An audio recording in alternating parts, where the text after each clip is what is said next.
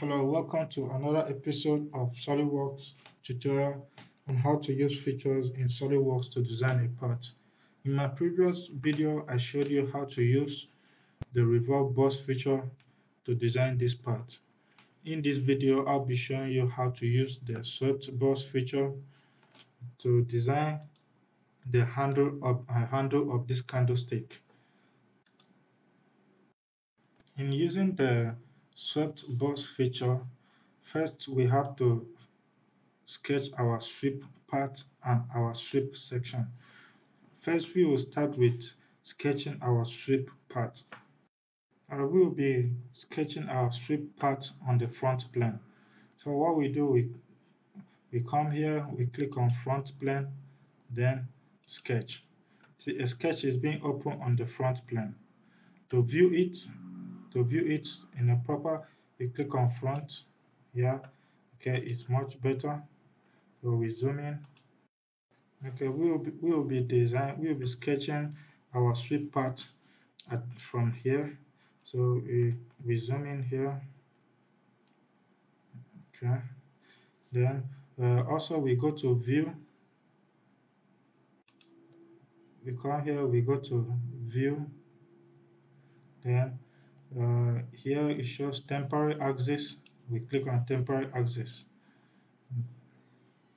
We want the temporary axis line to be visible because we want to sketch our sweep part from this line. Okay, so to view it, so first of all, we come here, we click on hidden lines, remove. The view is much better now. Then we click on line, and from this temporary axis, you draw a horizontal line. Then we put a dimension. The dimension here to be 60 millimeter. So we type 60, then enter. Now the next step is to design this part. Here we will be using the tangent arc feature to design this area. So we come here, we click on the tangent arc.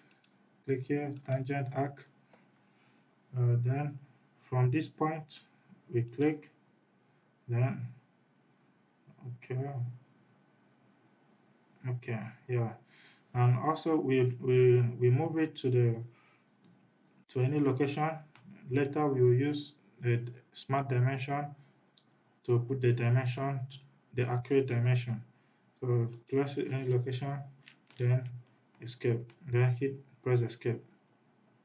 Now we will then sketch this other area, the curve area that looks like a semicircle. So we use a tangent arc also. So we click on here, tangent arc. From this point, we click, then make it round. From here, we place it. Okay, then press escape. They are all undefined now. Later, we will use the smart dimension to put all the dimension to make it fully defined. Now we then click on smart dimension to put the dimensions. Click on smart dimension. Then this tangent arc, we want it to be 150. So we type 150. That's the radius. Then enter. And also the radius of this other tangent arc, we want that to be 20. So 20.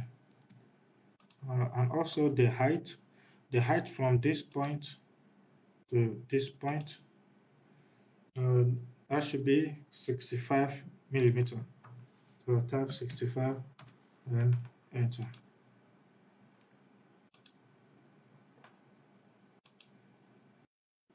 As you can see, it's still not fully defined. So we will add a relation between this line, this point, and this point. So we hold Control, then select the 2 points. Then here under Add Relations, we click Horizontal, then OK.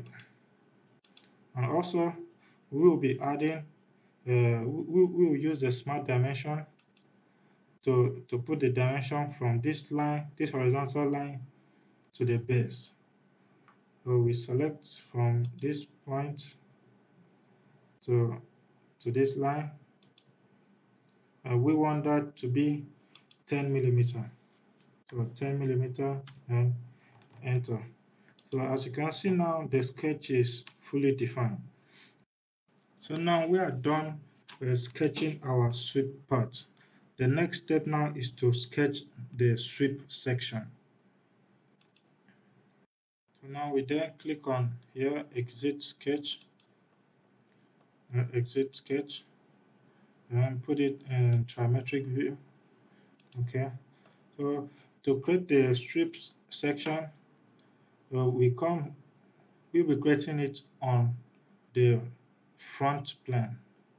No, sorry, on the right plane. Yeah. So we click on the right plane, then click sketch. Now we then click on this normal tool button, that is to view it from the right plane. So then to create the handle, to create here, looking at it, the shape is like an oval shape. So we use the ellipse feature. So we come here, we click ellipse, click on any parts on the workspace, and click here. The dimensions don't matter now because we will use the smart dimension to get the accurate dimension. Then here, we click OK. So now we then click on the smart dimension. Then from here, from this point to this point, we will be using 35 millimeter. So 35, then enter. And also the height from this point to this point, we will be using 10 millimeter. 10 millimeter. Then enter. So now that is the strip section. You click on smart dimension, then click on trimetric view. So now you move the strip section together with the strip part. Okay, to do that, let me zoom in. To do that, we have to add a relation from this point to the strip part endpoint. So we now hold Control. We click this point. Okay, this point. Yeah. Now this point. Under the add relations, we want it to be coincident. So we click coincident, then click OK. So as you can see now, the strip section, it's now together with the strip part. So everything is ready to create our sweep. And now we then exit the sketch. So we click exit sketch, click exit sketch, and put it geometric view. Okay. So you can change the view to the shaded with edges. So we click, then you now click on swept boss. This is the profile for the strip section, and here for the strip part. Now select on the strip section, select this part, then you come here, you select, then the strip part should be this part or this line. Okay. Then under the options, you make sure that it's follow path. Then okay. Okay, now everything it's okay. So to remove the temporal axis line, you go to view, then you click temporal axis, and everything is okay. So now that is how we use the swept bus. The next step now is to create the this cut opening right here, we will be using the extruded cut to to create this opening. So first we click on extruded cut. We click on extruded cut here. Then click on the surface because we want to start the cut inward from this surface. So we click the surface, then we click normal tool. Okay. We now sketch a circle on this surface. We'll come here, we click circle. So at this point, we click, then we sketch a circle. And we now click on Smart Dimension to select to dimension the circle. So the diameter of our circle will be 30 millimeter. So we type 30, then enter. And now we go to the Feature tab, then click Extruded Cut. Extruded Cut, then to view it, click on Trimetric View. As you can see, the arrow is pointing downward. That's because I want the cut to be downward. And also our depth, the depth of the cut we want it to be 25 millimeters. So you come here, type 25. Since we don't want our cut to be a straight cut, we will put a draft. So we click here, and then we put a degree, like our draft should be 15 degrees. So we type 15. Okay. So putting a draft, it means the cut will not be a straight cut. So you click OK.